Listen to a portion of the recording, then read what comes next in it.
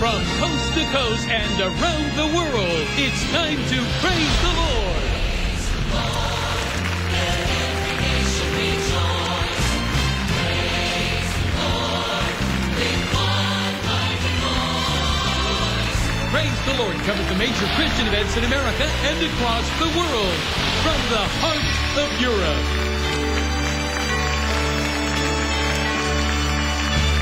to the tip of Africa.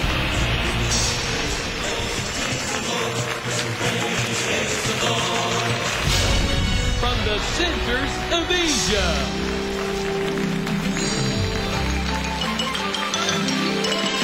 to Central and South America.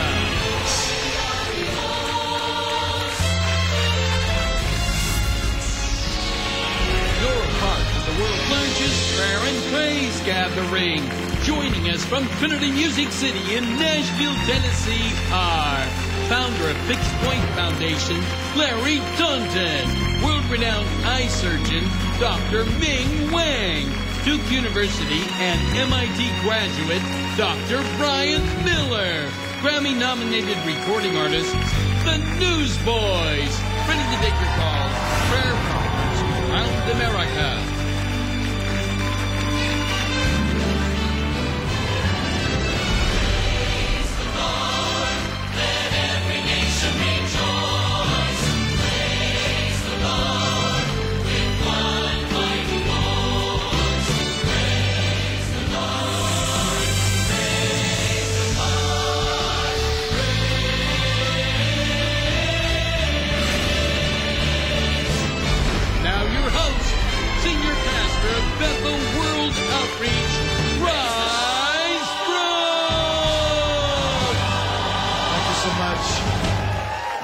Extend a very special welcome to all of you watching around the world. You know, the book of Romans says that men knew God and women knew God, but they didn't honor him as God or give thanks. And it says their hearts became darkened. And when we stop giving thanks to God, then it says our speculations become futile. And so what we want to do is we begin to thank him and praise him. That's why this show is called Praise the Lord. But as we praise God and as we begin to turn our eyes to him, then all of the problems that seem so large to us, whatever you're facing, many of you facing many crises, mountains, so to speak, that you think, I don't know how this is going to change and how my life can change. You've come to the right spot tonight. This is going to be a very special show, a very special Praise the Lord. We have not only the Newsboys who are behind me, just an amazing group, internationally known group that's on tour now, launching tonight their album, their brand new album, a debut performance tonight, God's Not Dead. Can we give it up for the Newsboys? Absolutely. And that's good news. The good news is that God's not dead. God's not dead. He's alive. And we have a great team of people that we'll interview. We have a physicist, Dr. Brian Miller from Duke University. We're going to talk about physics. So if science is your area, then this is going to be of very much of interest to you. We also have Dr. Ming Wang, who has his medical degree from Harvard and a PhD from MIT. He's going to be talking about some very interesting things, talking about the bringing together of science and reason, that they're not enemies. And then our first guest tonight will be Larry Taunton, who's the director of the Fixed Point Foundation. And Larry brings together some of the great minds. He brings together intellectuals and atheists like Christopher Hitchens and Richard Dawkins to debate against Christians, including himself. So this is going to be a night to build your faith. So we're going to start this night out very specially like we do on all shows. And we're going to go to God and thank him and praise and pray to him and ask him to help those of you watching, that you could be encouraged, that your life could be touched. This would be a life-altering moment. So let's just pray right now. Lord in heaven, we thank you that, again, we do thank you that you're the God that is the bestower of blessings, that all that we see around us, from the creation itself, you said that the very creation itself speaks, is ample evidence of your reality. And so, Lord, that men don't have an excuse to hide from you. Lord, we have to close our eyes to not see your glory as we see creation. But Lord, beyond that, you did something even beyond creating a world. You became a man and walked among us. You lived our life, the life we should have lived, perfectly obeying the moral law. And you died the death on the cross that we should have died in our place. And 3 days later, you were raised from the dead. Because of your resurrection, Lord, it verified who you are. You are indeed the Son of God. And Lord, confidence can come to anyone listening that they're not just putting blind faith in a God they hope is there. But Lord, you're a very present God, a very real God, and you're ready to show yourself strong to everyone in need. Lord, may this program be not just special, may it be life-altering. May nations be touched by what they hear tonight. Moms and dads, students, educators, businessmen and businesswomen, politicians and leaders, may this be a very special show. We trust you for it. In the mighty name of Jesus Christ, amen and amen. But my next guest, I can't really introduce you. I have to explain to you. I'm going to read this. I know Ming very well, but let me read this because I think this is important. Dr. Ming Wang was born in China and came to the United States in 1982 with $50 in his pocket and a Chinese-English dictionary. He is an internationally known corneal specialist who graduated from Harvard Medical School and MIT, and is one of the few LASIK surgeons in the world with a doctorate degree in laser physics. As the founder of the Wang Institute, Wang Vision Institute, he has been a pioneer in eye reconstructive surgeries and has performed the world's first laser artificial corneal implantation. Amazing. The world's first laser artificial cornea implantation. He has performed over 3,000 procedures on fellow physicians. That's not just the average person. The doctors are letting you operate on them. He is an accomplished author, an award-winning ballroom dancer, and a gifted musician. Would you welcome my friend, the Renaissance man, Dr. Ming Wang. Now, Dr. Wang, this is your third time to be on the show with us. Every time you come on, you get emails. You said one time you had emails from over 50 countries. In fact, when we showed a surgery you had done where someone was blind and it was reversed, maybe set that up. But when you showed that, I'll set it up and you can explain it. A person in Morocco was watching this show, flew to Nashville within like a week, and you were able to save their sight. Tell about that. Tell about what you showed in the clip, what the person would have seen in terms of the reversal of the blindness. In that TBN show, in which you conduct an interview of me, we showed the video of a gentleman who lost sight for 13 years with chemical injury, 15 failed surgeries, and by grace of God, he was brought back to his sight, and he saw his wife for the very first time. And there was that clip. And then I got an email just next day from Morocco. As you explained, we got email from worldwide. This is a worldwide show. And a young lady who was losing sight rapidly. And in the course of several weeks, she was about to lose all of her sight, about 99% gone. She just got enough sight left, was able to actually catch this show and saw it enough and pick up the phone and send an email and contact us. So we arranged, our foundation made the arrangement. So she was in Nashville within a week. And we were able to diagnose a very rare eye condition that was not recognized before. And by grace of God, her sight was brought back, and she flew back to Morocco. It was this very show. Amazing. Dr. Wang,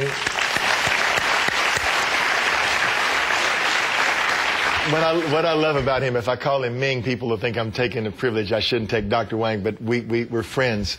You do a thing in this city called the Eyeball. Quite a play on words, but it is a fundraiser for, and you bring people from all over the world, little children that could never have afforded even the possibility of any kind of surgery. And you see blindness as many miraculous things through the miracle of science and through the miracle of medicine. Talk about just some of those stories that you've seen. Some of those, like that man there that had his eyes reversed. Any others? Yes. There was a little girl you had one year that yes. had her blindness reversed. It was a couple of years ago that we had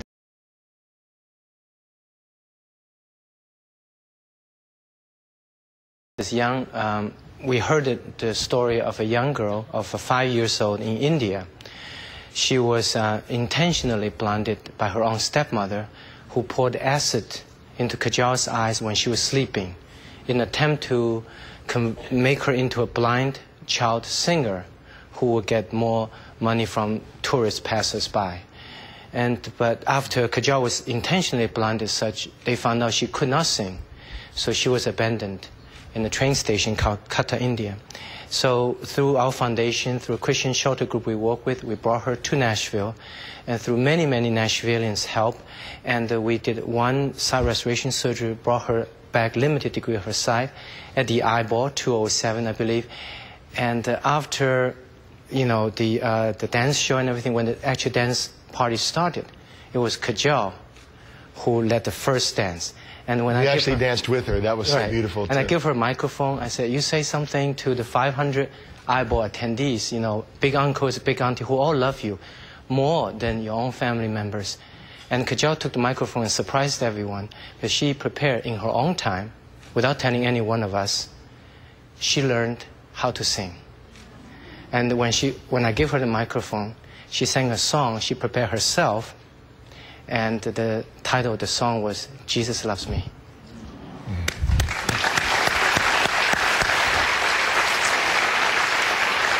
So, Dr. Wang, here you are, MD from Harvard, graduate also from MIT, but yet you have this faith in God, and many would look at you and say, someone with that kind of education, that kind of knowledge, that somehow the more you've learned, the more you don't need God. But it's just the opposite with you. Explain why that is. Yeah. I think sometimes as human beings, when we started out not having something, we are more appreciative when we do have something. And I started out not as a believer. I grew up in China, and 80–90% of people in China today still do not have any religion or faith. And in fact, that is the very opportunity that we have this China Bible Project to bring Bible to China, translate to modern Chinese, and to recognize that 95% are not Christians today of the 1.5 billion people. So a project that could potentially recruit for God's kingdom, quarter of human population. But I grew up in that environment not believing in God. Then I came to this country to study science. So the more science I studied, the more unanswered questions I found. And then at one point I realized that science does not provide the answer that I was seeking for in life. Then through an influence of a professor at Harvard whom I respect greatly scientifically, and he guided me towards faith, towards Christianity. And then I can find many of the answers I was seeking for in Christianity, in the Bible, in the words of Jesus Christ. So I think because I have come from a situation not having those, I appreciate more the strength, the power of faith, of Christianity. Ming, what I've noticed about you is that, you know, when you say Christian faith, it usually means to most people, I believe Jesus Christ, I believe He died and rose again. But there's also an action part to faith that because He lives, then He empowers me to do things. And when I watch your life, there's just this overwhelming faith that no matter what the obstacle, no matter what the problem, that you're going to see through your hands and through science, God's still going to work through that. So you don't see any separation between your faith in God and your practice of medicine. Talk about that, how they work together. It's a very, very important question today, especially with the rapid development of science and medicine, that we have more technologies now than ever before. We can treat more disease than ever before. And there's this notion that with the development of science, we actually need less and less of faith. And there's this notion that somehow the development of science is in conflict of our faith and beliefs. And I believe the opposite. And I think that God wants us to pursue research, wants us to understand science, wants us to improve the quality of lives.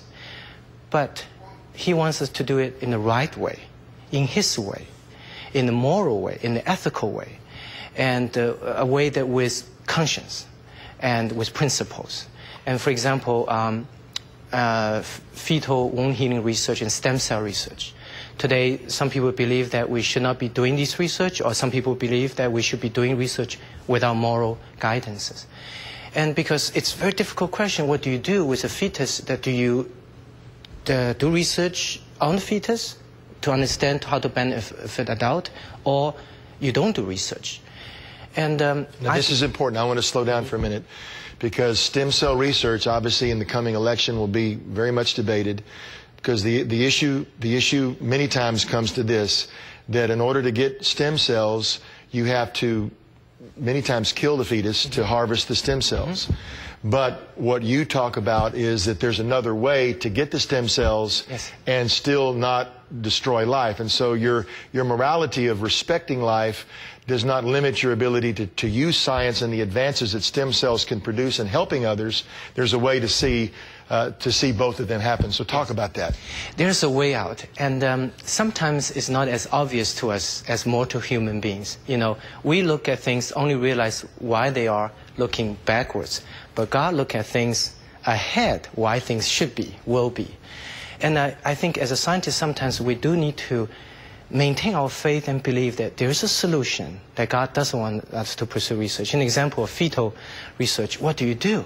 Do you do research on the fetus, on the stem cells to benefit adult, or do you don't do research and then you would not be able to have those powerful new medicine, stem cell, derived from stem cell to treat diabetes, Alzheimer's, Parkinson's disease? So we actually were confronted with this problem at Harvard University many years ago. What do you do when adults injure with their eyes? That we want to help them heal by understanding how the young little baby can heal, but is it possible to do research without touching the baby? And we stumbled upon this. Wait a minute, this is really important. Okay. What you found was that when there was an injury within the womb, it healed very fast. So talk about that. That was the clue that in the embryo, in the fetus could heal. The child within the womb could heal much faster. So there was something about the environment the child was in that sped and almost gave miraculous recovery. That's right. We all know 2-year-old walk up and down, break his or her legs, will heal in a few weeks, but 90-year-old, same injury, may never heal. So the younger one is, the better the healing ability. So the best healer is actually an unborn child. But here's the dilemma.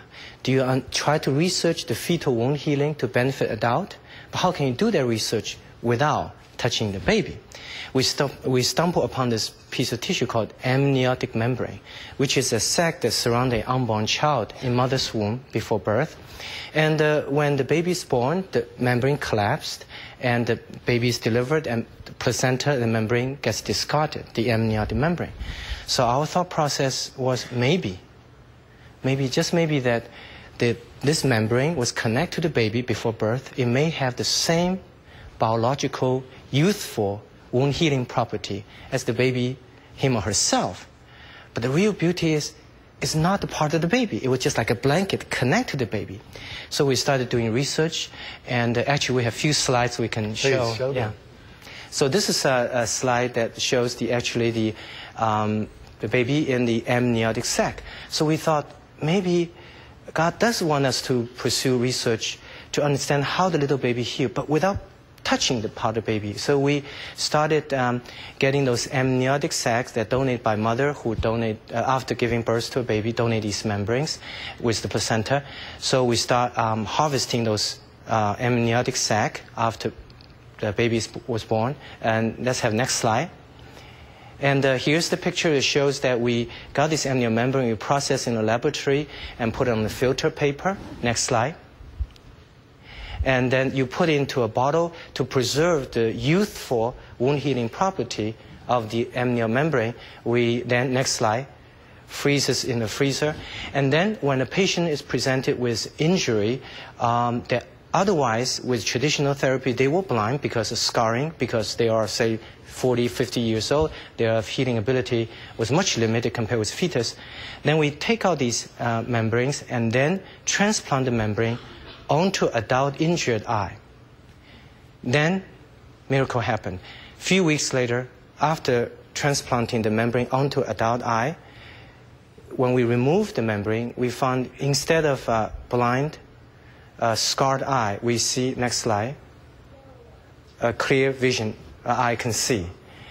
And our laboratory celebrated our scientific work. You know, we published the first paper in the literature demonstrating amniotic membrane can actually reduce scarring. Because what happened is, I think the adult eye underneath the amniotic membrane is sort of fooled into thinking, oh, I guess we're not born yet, so we can start healing again.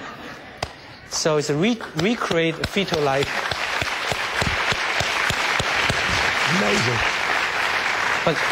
But scientific discovery is wonderful, is very exciting. But to me personally, as I consider myself a little pupil in the pathway searching for the truth, walk with Jesus Christ. For me personally, that's a validation that God does want us to do research, and He wants us to understand how the little baby heals. He wants us, in this example, to use the amniotic membrane to understand the fetal wound healing without affecting the baby, but yet being able to benefit the adult. So as our laboratory was celebrating the wonderful scientific discovery, I felt that God was up there and looking down and said, see, I told you all. In this, people don't realize that science rose out of Christianity. This notion that somehow religion stifles scientific inquiry. No, it spawned it. It inspired it because they believed that the world was rationally understandable. Then if we research, if we study, then there'll be an answer.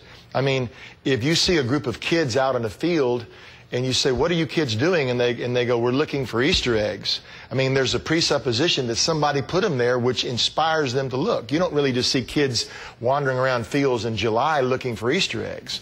So it's the notion that there is an answer that drives us to get the answer. If we know it's like when you look at math problem, it may be difficult, but knowing there's a solution drives you to find that answer.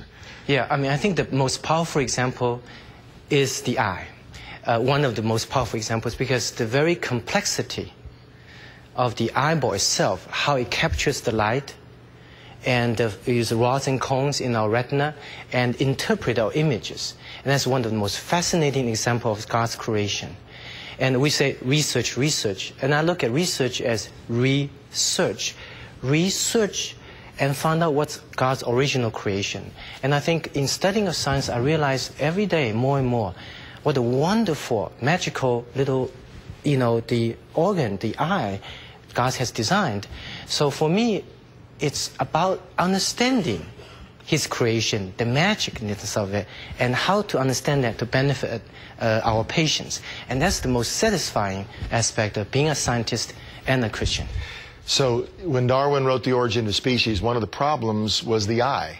Said it gave him a headache because when you have to explain the evolution of everything you see arising by chance, random chance through natural selection, then you have to account for everything. You can't just have a few things you think might work.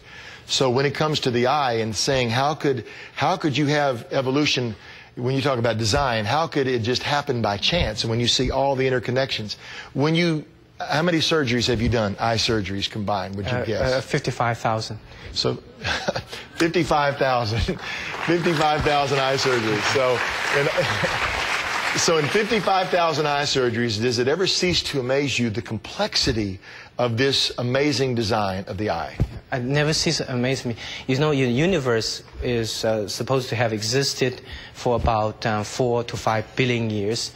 And the universe is sort of in the middle age, so to speak. If you look at the complexity of the eye, just the organ of the eye, and look at the possibilities if it will evolve randomly, it will take much, much longer time than the entire lifetime of the universe. 13.5 billion is kind of the latest number out there. But even that, if it was 13.7 billion years, it still would not be enough time. Exactly. So eye is so complicated. There are more photoreceptors and neuronal connections. And somebody calculate neural synapses in one person's brain. And the amount of neuronal connection, the number of them, is equal to all the stars of the entire universe that we know today. How can such a complexity in the human brain evolve out of chance? I think Christianity, the understanding of God's creation and there's a purpose of creation, is the most logical, is the most rational, is the most reasoned way of understanding life.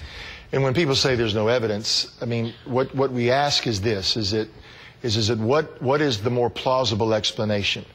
So if you look at order, if you look at someone, if you find this book that our last guest wrote, and you see the writing and you see that it's intelligence, and you can read through it and it makes sense, and 244 pages, 250 pages, we know that intelligence produced this. If you look at the DNA strand within a human, that's like a 3.5 billion letter book of the codes in our system that tells all of the things and tells us how we're to operate. I mean, that couldn't happen by chance. But yet, either it happened by chance through the form of natural selection, or there was a designer. So as a scientist, when somebody says everything can be explained by random chance, by natural selection, it couldn't be designed, you say again what? It's a pure mathematical impossibility to completely have evolved by chance, because the complexity of human genome, you mentioned 3 billion base pairs, GATC. You know, all these genes, the combination of these 4 letters, somebody said that if you take the human genome, 3 billion base pairs, and put in the little library, there will be like probably a whole library of books of all these GATCs. And if it's completely evolved out of chance, that means you grab one of the books, there's a book of diabetes, you look at, it's all the letters randomly jumbled with no meaning. That's not the case. In human genome, all the sequence of base has certain meaning codes for proteins and genes for various different human conditions. So I think the most important is the very complexity of science is the most powerful example of the existence of God. Excellent.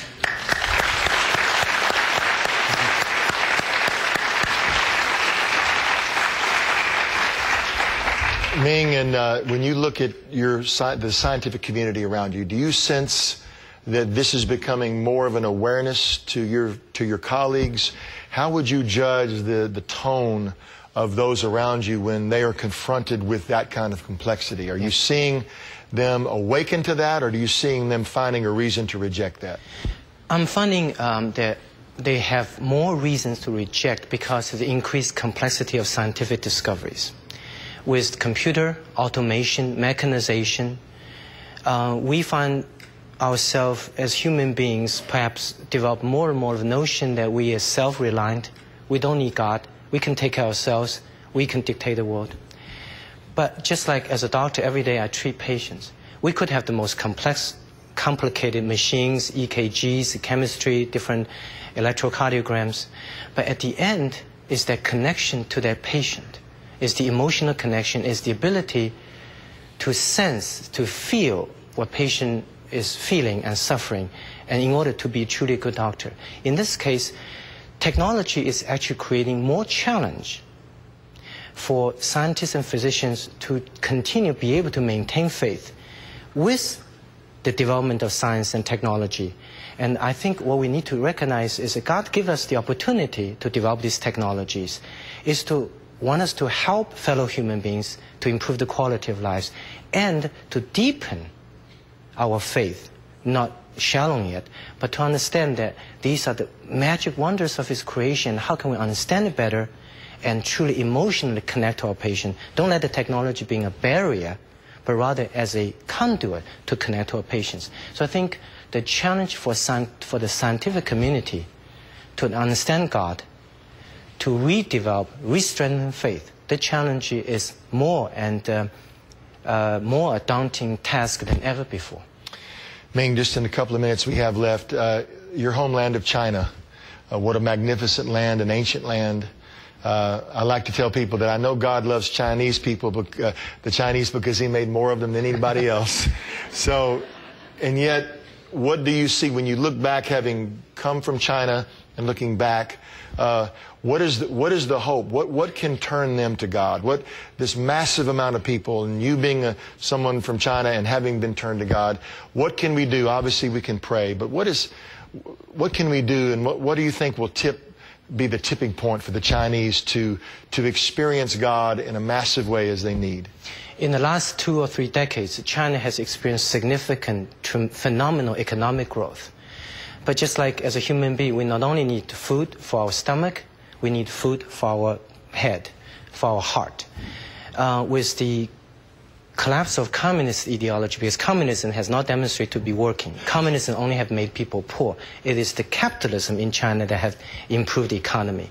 So communist ideology has fell to the wayside. So people no longer believe in communism. But they are now seeking for new spiritual food. Because you cannot just have more material wealth, you have to also have more spiritual guidance. So right now, Chinese people are in a sort of spiritual vacuum. They no longer believe in communism, but they're seeking for new moral guidance. I think this is a historical opportunity. That's why I like our Chinese Bible project, bring the newly translated Bible into modern Chinese to people in China, to the 95% of the 1.5 billion people who are yet to hear the words of Jesus Christ. And I think such a project will have the opportunity to help recruit, as I said, for God's kingdom, quarter of human race. I think it's important that Dr. Wang mentioned earlier that he came to this country not having faith, and it was a professor at Harvard that reached out to him. You know, there's almost 800,000 international students in America alone. They come from all over the world to study, many times from nations that we consider closed, whereas you couldn't go there as a missionary, but yet they send their best and brightest, like Dr. Wang now. They send them to this country to study. And besides a college degree, they say in all the surveys you talk to these students, they say what we want more than anything else is an American friend. So if you're a believer today, one of the greatest things you can do is you pray for the nations of the world. And Jesus said, I want my house to be a house of prayer for the nations. You can begin to say, Lord, show me the college students, the international students. So many times just being able to have them over for a meal. You don't have to be a profound physicist or have some really overwhelming apologetic or Christian witness. You just have to show love. Many times that friendliness, that kindness does more to break down the barriers and soften hearts. So just talk in the few seconds we have left about the importance of you being reached for Christ by someone here when you came as an international student. I think, yes, I was influenced by this Harvard professor and into the pathway seeking for Jesus Christ. And I think it's a responsibility for all scientists who are Christians to understand not only we need to maintain our own faith, but we have a unique opportunity to influence those other scientists and students who have yet to hear the words of Jesus Christ, using our credentials, what we've done scientifically, our credibility, to bring these young people, next generation, and of scientists into believers. And we have that dual responsibility. Fantastic.